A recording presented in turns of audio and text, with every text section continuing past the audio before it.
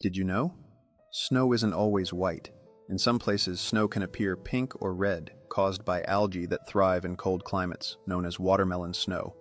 This fascinating phenomenon is due to the presence of specific algae that give the snow its unique color and can be found in high altitude or cold regions. The algae, often referred to as Chlamydomonas nivalis, thrive in melting snow and can even smell sweet, resembling watermelon. Surprisingly, this watermelon snow can actually be a sign of climate change, as warmer temperatures allow these algae to flourish.